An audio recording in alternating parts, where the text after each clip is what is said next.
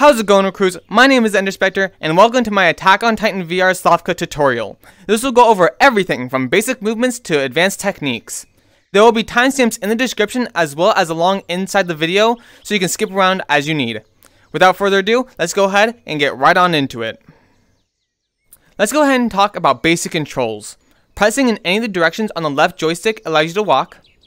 Simultaneously swinging your arms allows you to run, as well as putting your arms back behind you and pressing in any of the directions. You can also jump by pressing down on the left joystick. However, I recommend running and then jumping in order to get a little bit of momentum with it. You can turn by pressing in either left or right on the right joystick, and then you can grip by hitting the grip buttons. And that is the basic controls. Now let's talk about your equipment. Hovering over your right chest and hitting the grip button allows you to equip your knife. And doing the same over your left chest allows you to equip your telescope. Although I don't find it that useful, it's really not great. And on your waist you have your ODM gear. Hovering over the handles and hitting the grip button allows you to equip your ODM gear. Over your right shoulder you have a torch. And over your left shoulder you have your backpack with a working compass and your menu options. To put away your backpack, simply hover over your left shoulder. Do not hit the grip button. And that goes over all of your equipment. Now let's talk about ODM controls. Go ahead and equip your ODM gear. Once equipped, pressing the triggers will allow you to shoot out your grapples. Hitting an object with your grapples allows you to go in that direction. You also have gas. Once in the air, pressing down on the left joystick allows you to activate gas. Once activated, you can press in any of the directions to go in that direction. However, gas is a limited resource and you will have to refill. So go ahead and demonstrate. Let's go ahead and get some air. Press down on the left joystick and then press forward. You also have what is called a gas burst. To use a gas burst, double tap in the direction while in the air. This gives you a huge burst of speed at the cost of more gas. So let's go ahead and demonstrate. Go ahead and grab some air and double tap forward. This is a great tool to get away from Titans or to simply keep movement while on the ground. And that is the basics to ODM controls. Now let's talk about refill stations. First and foremost, let's go ahead and de-equip our ODM gear. To do this, simply grab at your belt. And there you go. Now refill stations are useful for many reasons. First of all, it's where you refill your gas. It's how you get new blades. It's where you eat. And it's where you get new sets of ODM gear if you lose yours. To equip new ODM gear, simply use your hand and hover over it. This will equip your ODM gear. Do note that getting new ODM gear doesn't mean you get new gas and new blades. It will be the exact same as when you lost or de-equipped yours. To refill gas, simply approach the gas refill station and it will automatically attach to you and refill your gas. To get new blades, simply grab at the new blade, hold down the grip button, and then drag it into your ODM gear. If you were out of blades when you began, you can grab your handles by grabbing slightly above belt height and hitting the grip buttons. This will grab your handles and you can reattach new blades. Next, you have your food. In order for you to regen health, you have to have food. To eat, just simply grab either a piece of bread or a potato and hold up to your mouth. It takes a lot to refill the food meter though. And that covers everything for the refill stations. To attach and reattach new blades, simply hit the menu buttons while your ODM gear is out to detach them, and then to reattach them, hold them over the new blades and hit the menu buttons again to get new blades. Another small thing you can do with your ODM gear is you can actually grab your blades backwards, just like Levi does in the anime. Now let's go ahead and talk about monitoring your resources. Currently, the gas bar is the only resource bar you can monitor with the HUD off. The HP and the food bar will be getting their own sound effects for when they're low in the upcoming updates. But there are currently 3 ways to know what your gas is at without having the HUD on. First and foremost, you can listen to the sound your grapples make when you shoot them out. You can listen to the sound that your gas makes while using it. Or you can listen to the sound that your canisters make when you bang on them. You can bang on your canisters by having a fist and simply knocking on your canisters. Let's go ahead and compare the sounds that they make when at full resource and when at no resources.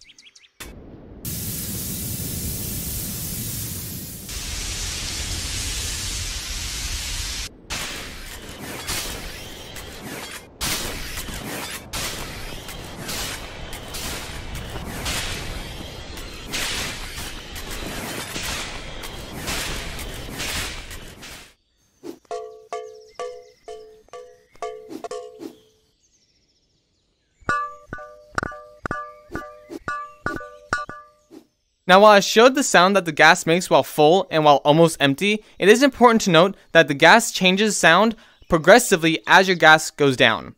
The important takeaway from this is that when you bang on your canisters, the higher pitch it is, the lower gas you have, and the lower pitch that your grapples and gas makes may also note how low your gas is.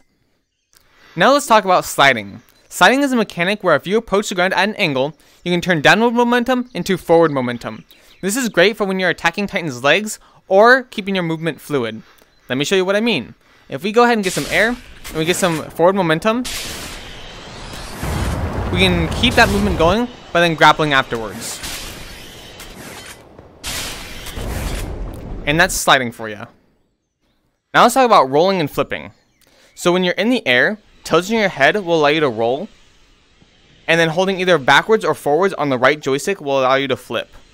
This is great because it gives you much more mobility options. For example, if there's a Titan underneath you, sometimes it'll be easier to hit that target if you flip upside down and then attack them. Sometimes I find it easier that if I'm about to go swing by a Titan, that sometimes it's easier to roll to your side and then attack the nape and then just flip back or continue the roll. Not only does this look badass, but it's also just very beneficial for you to hit targets that you wouldn't be able to normally reach. Now let's talk about Titan shifting. First and foremost, you have to be a Titan shifting character in order to Titan shift, and each shifter will have their respective Titan. So there are two ways to actually shift into a Titan. You can either bite your hand by holding your hand up to your mouth and hitting the grip button, or you can use the knife that is on your person and cut yourself. Let's go ahead and do it now. Once your Titan shifts, you can swing your arms and hold in the direction to move, and you will slowly pick up speed. However, once hitting max speed, you can crash into buildings to break them. You'll also have to slide in order to stop. In order to exit a Titan, simply look down for a couple seconds. Once you're out of the Titan, you can then fall out. However, it's a little bit tricky. You might have to roll yourself a little bit. Come on, there we go. And then you can exit your Titan. You will lose your ODM gear upon exiting a Titan, so keep that in mind. And that is Titan shifting. Now let's talk about horses. When you first load into a world, a horse will not be claimed to you. In order to claim a horse, simply walking up to it and interacting with it in any way will claim the horse. You will know the horse is claimed when it looks at you. You can pull the horse anywhere you want by grabbing its reins and just pulling it. You can also mount the horse by grabbing onto its saddle and pulling yourself up. Upon getting onto the horse, you can swing your arms while holding the grip buttons to move. You can pull the reins left and right to turn, and you can pull back to stop. To dismount the horse, you can grab onto the saddle again and pull yourself down, or you can use your ODM gear to dismount. If you lose your horse, you can hold your hand up to your mouth and click the trigger to whistle, and the horse will come back to you. And that's horses. Alright, now let's go ahead and talk about cannons. You have two different types of cannons. You have the stationary cannon, and you got the mobile cannon. Starting off with the stationary cannon, you have two cranks. The lower one, cranking it clockwise, will make it go right, and turning it counterclockwise will make it go left.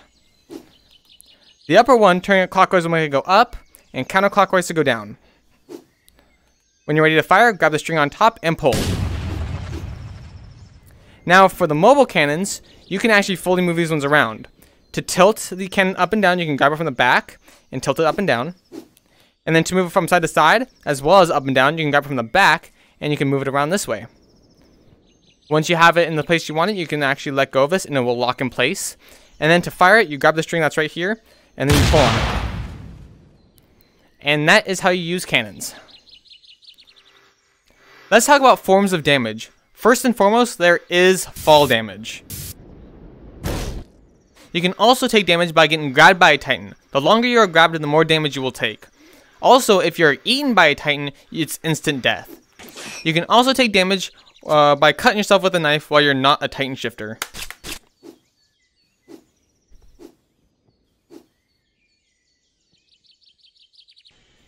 Now let's talk about Titans. There are 2 points of a Titan you can attack. You can attack their legs to immobilize them, and you can attack their nape to kill them. Let's go ahead and attack this Titan's legs. When you attack a Titan's legs, they will be immobilized for a couple of seconds. This one got up really quickly. To kill a Titan, simply attack their nape.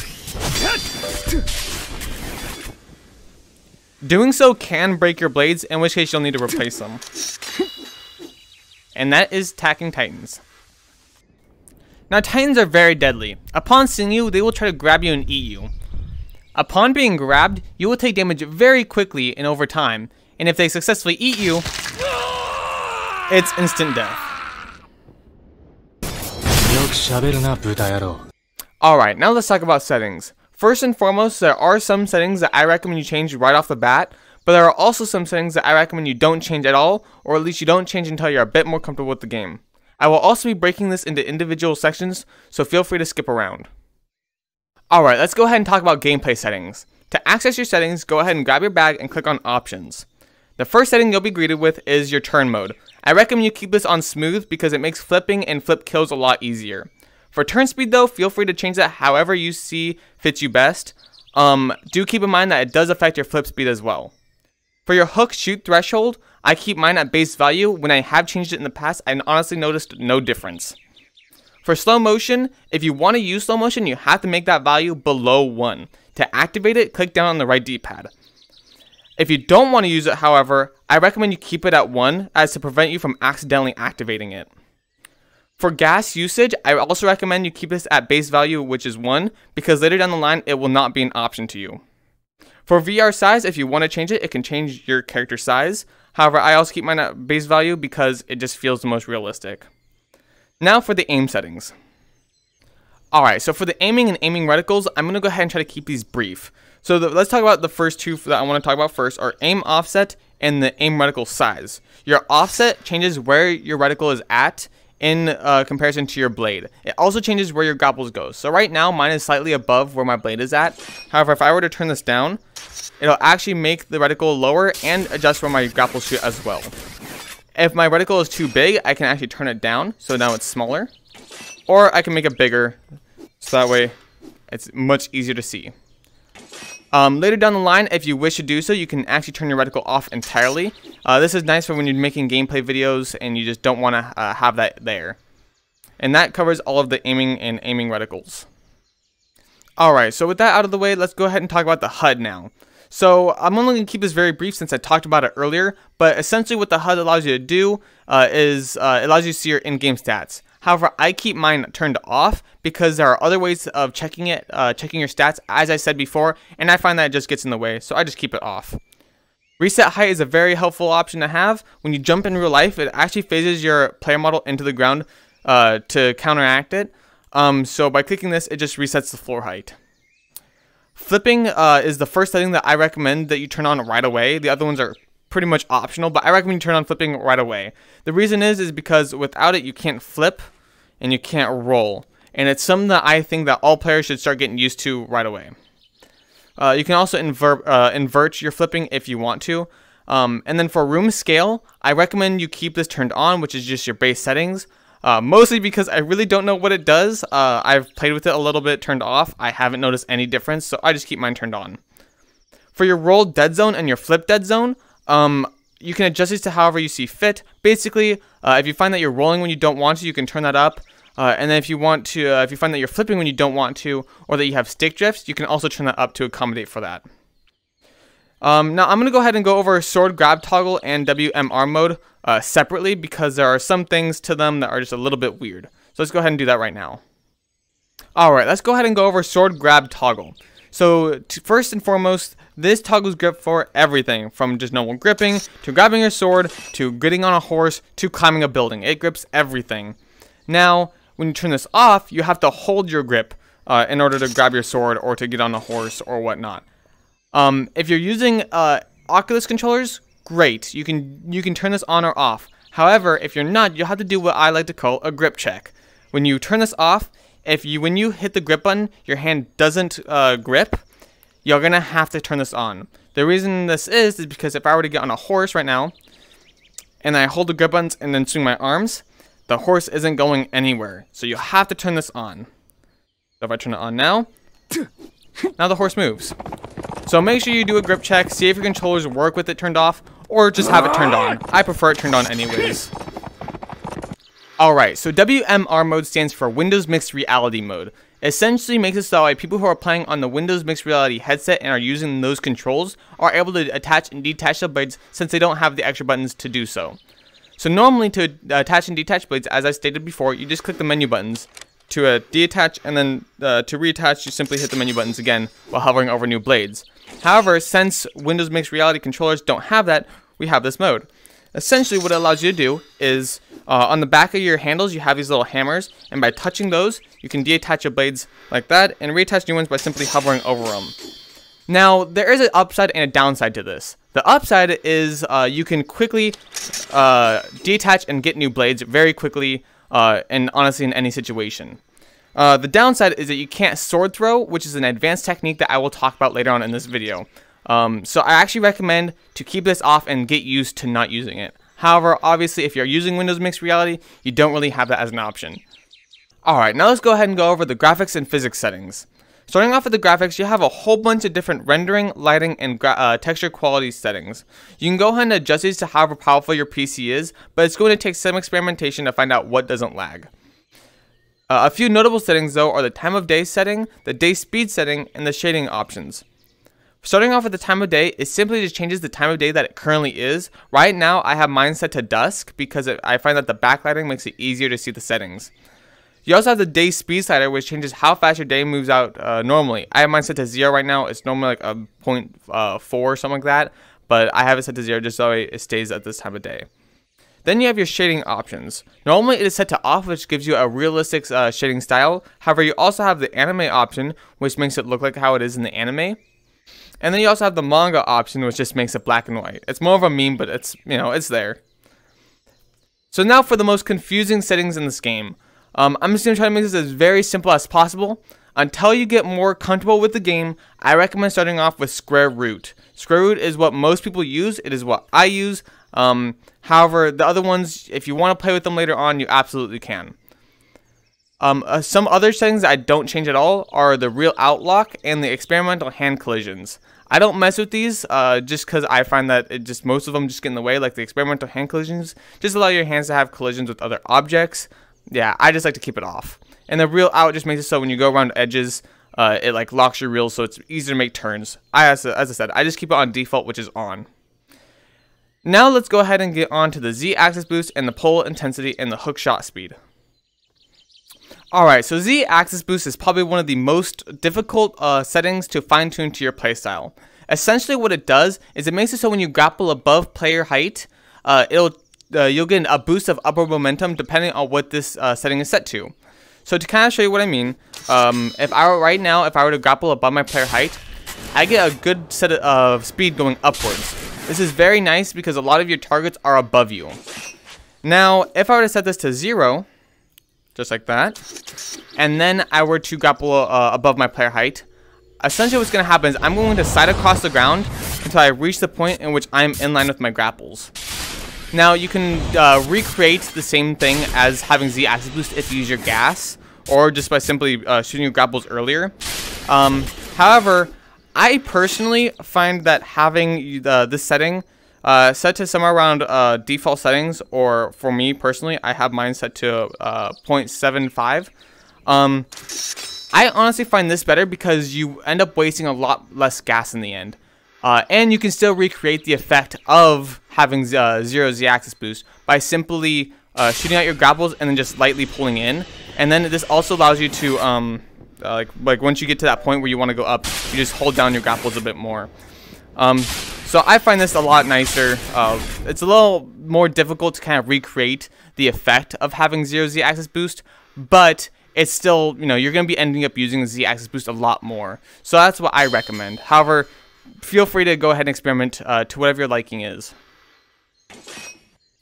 Alright, so moving on into the pull intensity multiplier and the hook shoot speed. This is going to be more of why I recommend you keep this at default settings. But starting off with pull intensity multiplier, the reason I keep this at default settings is because I feel that I can pick up enough speed using my grapples enough as it is. And there's not really much to play with here. So I just recommend keeping it at default. I find that it's plenty speed what I need. Now for the hook shoot speed, the reason that I keep this at default settings is because there are some nice quality of life things you can do when it's set to default. For example, it allows you to preemptively shoot at where you want to grapple, if that makes sense. To demonstrate, if I were to grapple up and I grapple behind this building, I'm still going to end up hitting it because my grapple ends up running into it anyways. So that is why I keep that at default. However, feel free to fine tune this to your playstyle. Alright, so moving on to the rest of the settings, starting off with multiplayer, you have like the different characters you can choose from. Each character has their own voice lines, which we'll get onto in the extras tab, but they also have their own respective titans. So Aaron has the attack titan, Bertolt has the colossal, and so on and so forth. Moving on to the spawn tab, this is where you can spawn in titans. If you don't have this tab, make sure you finish the tutorial and time trial first. Starting off, you have the max titan spawn, which changes how many titans are actually spawned in. For the Titan FOV, I keep this at default. I honestly don't notice what it does. For the Titan spawn area size, if you have, or if you turn this up, it changes the area in which a Titan can spawn in. You have the respawn timer and the respawn. If you want to have them respawn, you can turn that on. And then the respawn timer is a set timer that will spawn one Titan up to the max that you have set every time that timer is finished. You can also assign spawning titans to a button, and you can remove all of the spawn areas. Moving on to audio, this is very simple. You have your music and your ambient volume, as well as your intro music if you want to have that. Camera is probably one of the most confusing, but it's also one of the probably one of the cooler ones that you can play with. Essentially what this does is it allows you to spawn in a camera. So right now I have one in front of me that displays on your monitor. This is great for if you're recording like montages and stuff. I used it a little bit when I was making the trailer video. So you have a whole bunch of different options, such as, I'm going to turn this off real quick. You got things like the velocity cam, which changes like the FOV depending on how fast you're moving. You got a free cam, which you can grab and move around as you however you like. And you can attach it to different points of your body. There's a lot to play with here, so play with it if you would like to. Moving on to the extras tab. Very simple stuff. Right, you have Titan flipping, which allows you to flip as a Titan. I keep this turned off because honestly, it's just kind of annoying, and I don't even really use Titans that much. Then you got character talks, which each of the characters have their own respective voice lines. So when you kill a Titan, sometimes they'll say something. If you knock on your gas, sometimes they'll make a little comment about it. So you have all those different options as well. The controls tab doesn't actually allow you to change your controls. It just kind of shows you an image of the Oculus controls. That's about it. So that's all of the settings for you. This officially marks the end of the basic tutorial and the start of the advanced techniques and tricks. For this, I recommend you have a good amount of time in the game and you're comfortable with everything that I talked about before. So let's go ahead and get straight on into it. To start off the advanced section of this tutorial, I want to talk about conserving gas. Conserving gas is super important, as running out of gas in the middle of the air or in the middle of a fight basically guarantees your death. Now, conserving gas comes down to using the least resource intensive option at any given time. Now, obviously, you're not going to be able to get away with only using grapples. You're going to need to use gas in order to get out of the way of objects or to line up an attack. But there are options to you at any given area.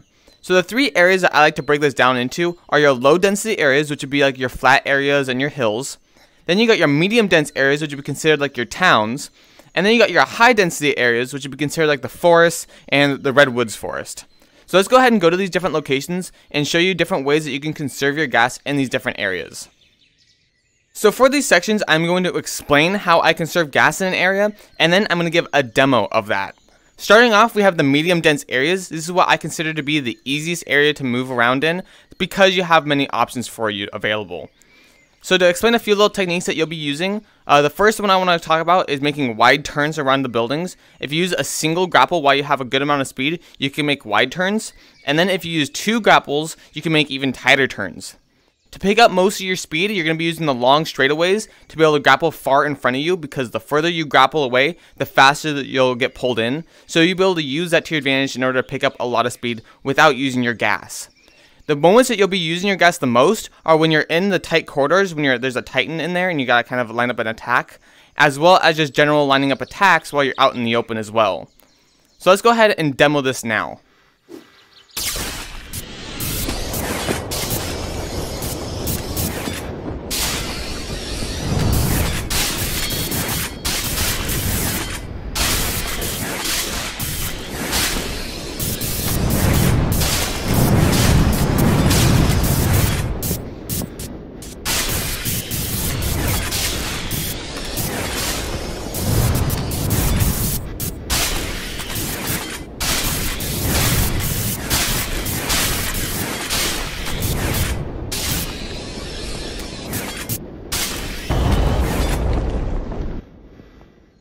Alright, so moving on to the next area, I want to talk about forests or your high density areas. For this, I've actually turned off shadows so it's actually easier to see since the shadows make it really dark. So for the most part, you will still be using a lot of your grapples, but you will also be using considerably more gas than you did in the town. The reason this is because you're going to have quickly approaching trees that you need to get out of the way of that your grapples won't allow you to. So for the most part, when you're moving in a single direction, you'll be using your grapples for the general direction, and then dodging and weaving between trees using your gas. Let's go ahead and demo this now.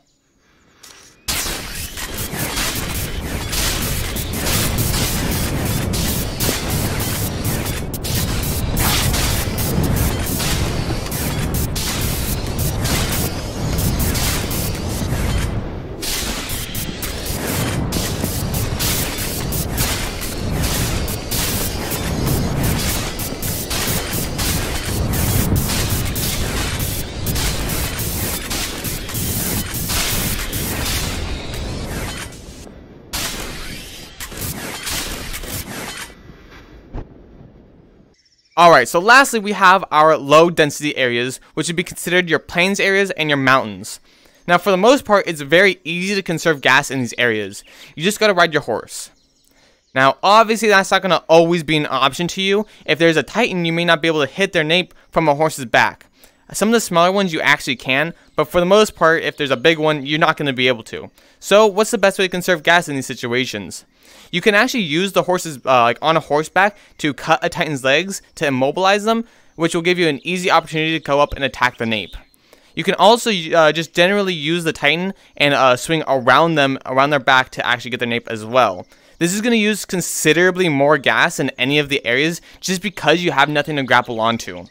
So keep that in mind when you're doing this.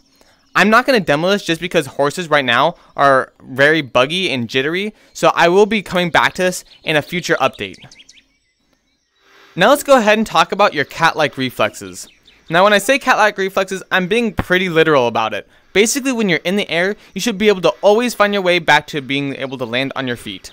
To show you what I mean, if I were to go up in the air and just hold random directions, I'm always able to figure out how to get back on my feet before I land. This is a very important skill to have because a lot of newer players when trying to perform tricks often get lost and will end up landing on their side or on their head or whatnot. So make sure you are really comfortable about landing back on your feet.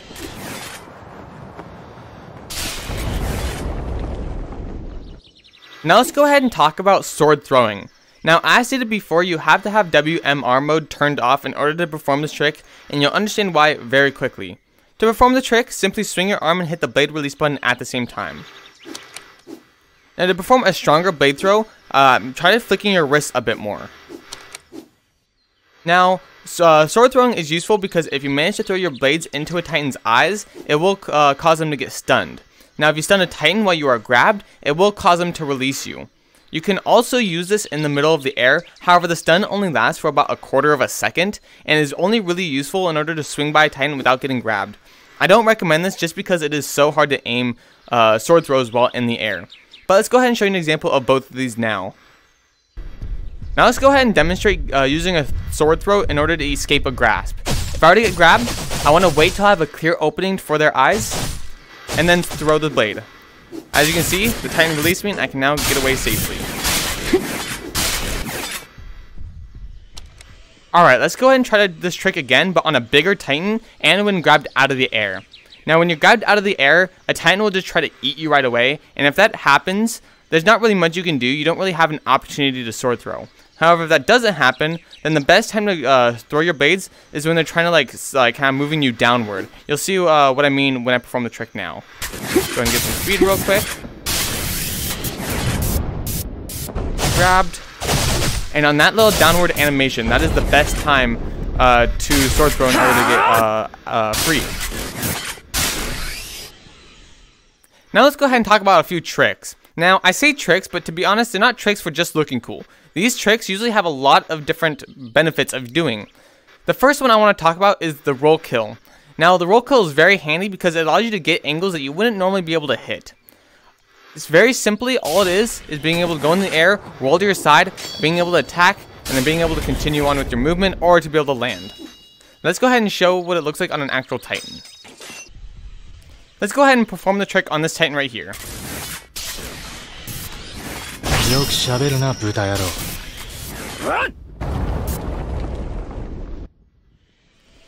Something that's a little bit more advanced that you can do with this is being able to boost yourself up after the roll kill. Essentially what you'll do is you'll perform the roll cut and then you'll face down and boost backwards. Let me show you what I mean.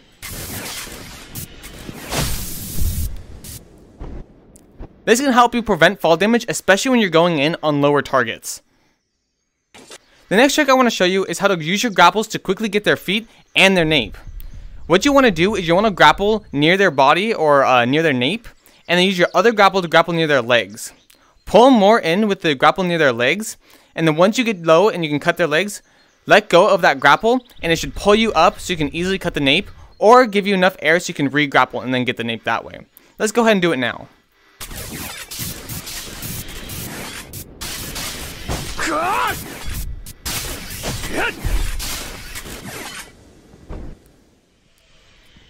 If you want something a little more advanced, what you can do is you can fly above their head and then grapple their nape. If you do this correctly, what it will do is it will swing you down. You can cut their legs, go in between their legs, and swing back up so you can get a nape. Let's go ahead and show you how this looks.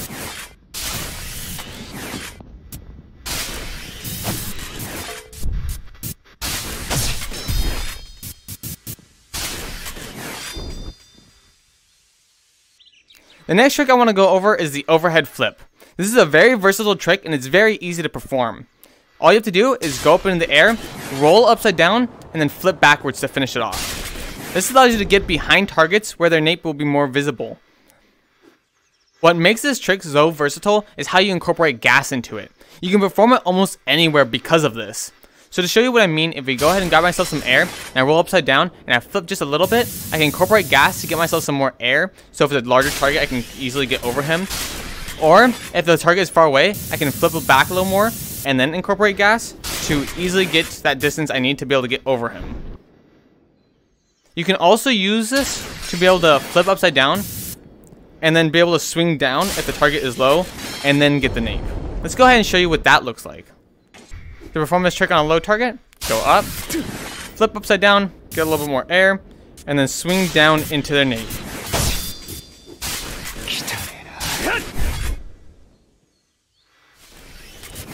Another trick you can perform that's honestly not even really a trick is if you have your Z-axis boost turned on, you can do what I like to call a building hop. If you go in between two buildings while you're low and grapple, you can easily get above the buildings so you can kill titans that spawn on top of buildings. Very useful, and I use it all the time.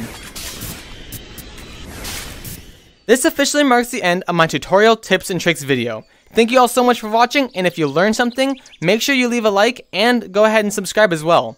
If you have any questions or want me to explain something more, go ahead and leave a comment down below. I do intend to keep on updating this tutorial as the game progresses. With that said, I will see all you new recruits later.